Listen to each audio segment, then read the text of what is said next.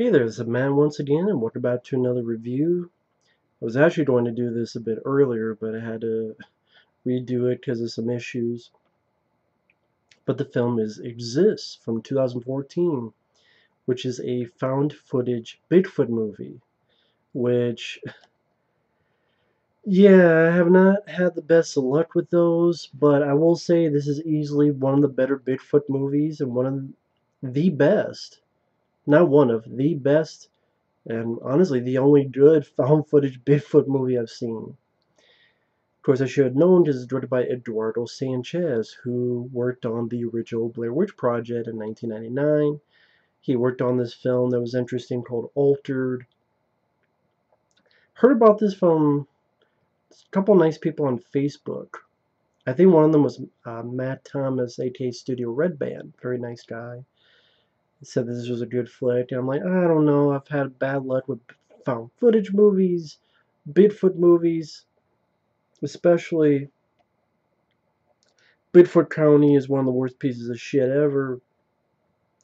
Bigfoot the Lost Coast tapes had interesting ideas and shots, but just did not gel into a satisfying experience. Last one I saw, Willow Creek, is a fucking awful, boring movie.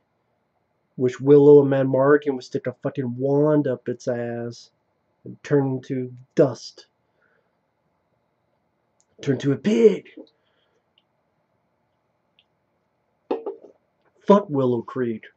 Why that film got praised by critics when it's a boring goddamn movie where a couple does a documentary, interviews a couple folks, and then one 18-minute scene inside a tent where, what's that noise? What's that noise? This movie, shit actually happens. Bigfoot you actually see, and you get some really cool looking shots. You get to see Bigfoot more than once. Some really good makeup. You get a capable cast. I like the lead guy. The others I wasn't really sure on at first, but as it went on, I kind of felt sorry for the others. It does something different with the ending, a little bit unique, especially considering it's a found footage flick. Willow Creek had the same type of fucking ending as most found footage films. Nothing fucking happens. What, just because it's directed by Bobcat Goldthwait? Who gives a fuck? I would love someone to explain me why Willow Creek is better than this movie. I would love for one of those critics on Rotten Tomatoes to explain that to me. Please, I'm all ears. Just Willow Creek is a boring fucking flick. Keep wanting to curse. This movie, though, is a found footage flick about a group of people of 5 that go on to the woods. There's this cabin there. And yeah, it's not perfect. Part of me's wondering why does this lead guy carry so many cameras. I know it's to make YouTube videos, but I'm like, I don't know if you need this many cameras. And then I'm like, okay, wait, there's some music like at the beginning of the film and at the very end of the film. Other found footage movies, I'm like, why do you need music in a found footage film? Doesn't that kind of not work with the idea of found footage? But in this movie, I was fine with it. And so it comes to show you, when you're enjoying the film, you can overlook nitpicks and things of that nature. And the music at the end credits was nice and subtle. So I actually liked it. Didn't bother me in this movie, as would in other movies. And what happens is they're driving, they hit something, they don't know what it is. Then Bigfoot's pissed off and is trying to get in their cabin and fuck with them. And I won't give too much away until I go into spoiler territory. But okay, overall, before I go into spoilers, I enjoyed the film. Number one, it was short. It was to the point. It was an hour and 15 minutes without the credits. With the credits, an hour and 20. Number two, I didn't mind the lead guy. I thought he had some nice lines of dialogue. When he doesn't know what's going on, he's like, was that a Bigfoot type thing? He's like, hey, it's okay, man, like, because I'm hairy too. Chits dig it, man. And he's smoking weed. He seems like a cool guy. Number three, some really good looking shot sequences, really good looking shots, which I'll get more into when the spoilers. But like, there's quite a few like, wow, like how'd they do that? Wow, that looks really cool. And number four, I thought I did a decent job building suspense and tension. Number five, it didn't have the same typical shitty ending as 99% of found footage flicks do. The little bit that it did at the end, it was a bit unique, made the movie more interesting to me, more intriguing to me. Yeah, this is easily the best found footage Bigfoot movie I've seen, and one of the better Bigfoot movies. Period. You know, I enjoy Abominable, Harry and the Hendersons. I would put this in the top three, along with those two. Because believe me, there's a lot of shitty ones. I've seen a lot of them. I even have a playlist of Bigfoot movie reviews. I saw a fucking porn Bigfoot movie called The Deep. Yes, I reviewed it. It's on the playlist. Why? Just for a laugh. And I heard the Cinema Snob talk about it, so I'm like, okay, for a laugh, let me watch this since I was doing other Bigfoot movies. Didn't want to spoil the story now. I like the lead guy. He did some dumb stuff at the beginning. I'm like, oh, I don't know about it. But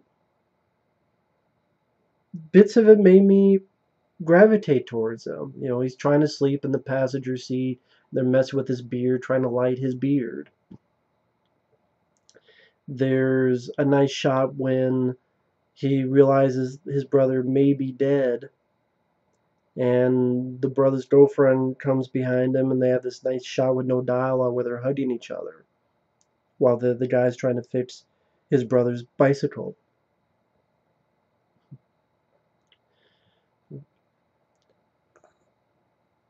Again, a couple lines of dialogue I said before, you know, the guy grew on me.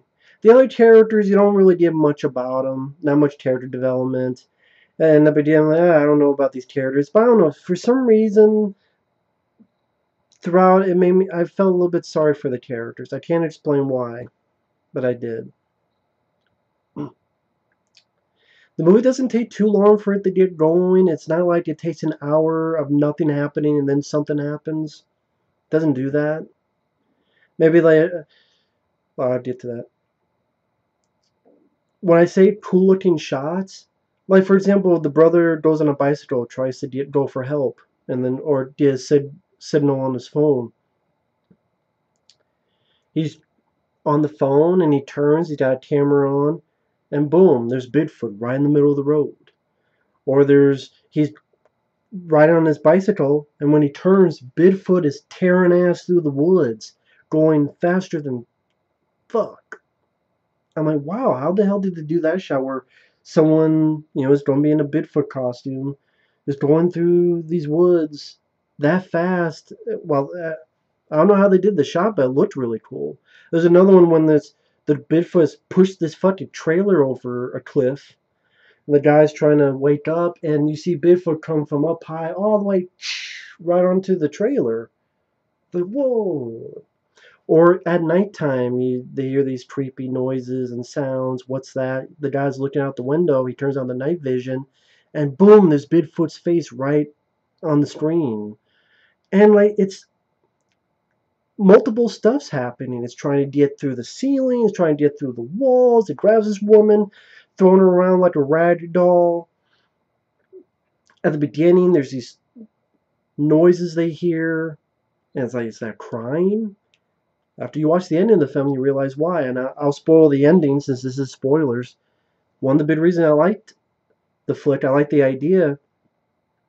Lead guy gets dragged to this little grave, and it's the kid of Bigfoot. That was what they hit. They didn't hit Bigfoot itself, they hit the kid. And so then when I rewatched the film again, I'm like, oh, okay. It was bellowing, it was crying because of that. That's the stuff they hear early on in the film. And that's why it's so pissed. And it's like, okay, I get that now. And then at the end of the film, like, and this lead guy didn't do anything. He was in the passenger seat. He was sleeping. He didn't hit it. He didn't do anything wrong. And he apologizes. He says it's an accident. He's trying to explain. He has a gun. He puts it down. He faces it away. And the Bigfoot doesn't kill him. Just walks off, disappears, and the last shot is the guy's there crying, and the camera's on the ground, and he places it on, and he's going to live, but his brother and friends are dead, and you get this nice subtle music, which I liked, playing that goes into the end credits. I'm like, okay, that's different. That's unique. That makes the movie and the Bigfoot character a little bit more interesting. Did it take pity on this guy? It behaved somewhat like more a human than an animal at that one point. Okay, it made a little bit. I appreciate that. Maybe Eduardo Sánchez, like, well, we did that with the Blair Witch Project. Everyone dies or whatever. Let's do something a little bit unique. I appreciate that line of thinking. I really, really, really do. And it again made the entire flick a bit more intriguing. And there's more action that happens, at least compared to Willow Creek. Again, I keep going back to that because I don't understand how it gets like an 80% on Rotten Tomatoes, but this gets like a 30-some% Rotten Tomatoes. Hell, this film doesn't even, I mean, it's found footage, I know, but it doesn't even have a Blu-ray, except in like Germany or something. So it's just on DVD. And this only came out like a couple years ago. I thought everything came out on Blu-ray if it was the last 5 years. It came out. Nope, not this one. It's only on DVD. Again, it has some nice shots. This one guy is using fireworks to try to signal for help. And the guy's turning, and Bigfoot just comes out of the smoke right at him. So this shit actually happens. And then the bits that you do see a Bigfoot, and there are shots where you see Bigfoot's face clear as day. It's not a bad effect. It's actually a pretty damn decent effect. Good makeup. In the trivia, I think they said that the guy who played him, I think, worked on some of the Harry and Henderson's TV show. Only in all of it, because I think the guy who did Harry Anderson's, Kevin Peter Hall, worked on the TV show, but I should look on the trivia for it. Wait for that to open up. But there's a lot for me to like about this flick. I know I'm repeating myself, but it bears repeating. I like the lead guy. I like that it didn't end on a typical fucking note. I like the little thing they threw in that's the thing's kid, which made it a little bit more unique. I like that it's a short enough film, but stuff actually happens in the movie. I like the reveals, the face reveal, the Bigfoot and night vision that's trying to get in through the walls, trying to get in through the ceiling. That there's a scene where the lead thinks he hears his brother's voice, and it is his brother, and he tries to save his brother, and the guy has a shotgun or a rifle, and he shoots, and the light from the blast of the rifle reveals the Bigfoot, and Bigfoot flies back. I like that.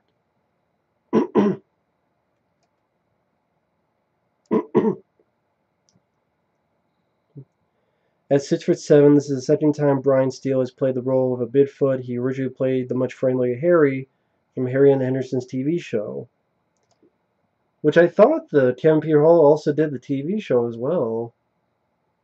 So I'm not sure. I don't know. Maybe Kevin Peter Hall did and he had to take over. I'm not sure. Creature effects are by Weta Workshop, WETA. I've heard of Weta. Huh. And filmed in Texas. Bastrop County, Texas. Probably said that name on Bastrop. In fact, I'm sure I fucked that name up, but oh well. And yeah, so I thought it had some good looking shots. It went at a good pace. Had some nice reveals of Bigfoot.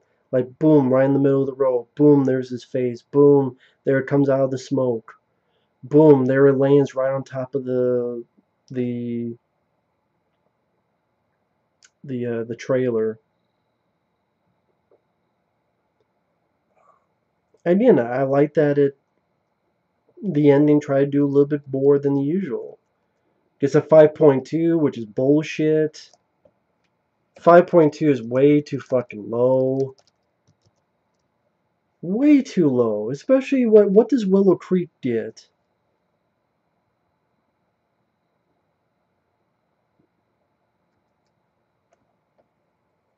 5.1. Really? So you're saying this is on level with Willow Creek? I mean, it's not IMDb, it's a bunch of other people voting for it, but really? Seriously? 5.2 is pretty fucking low. That's bullshit. I'd call bullshit on that. Fucking bullshit. But yeah, either way,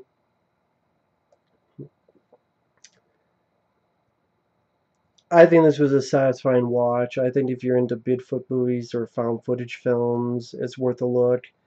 And even if you're not, I think it's a underrated flick. I would say it's an underrated flick. And I give congrats to Eduardo Sánchez. I think he did a good job with the flick. I think it's much better than is given credit. Would like to have seen a Blu-ray of this, but it's not. There isn't one in the U.S. But yeah, good flick.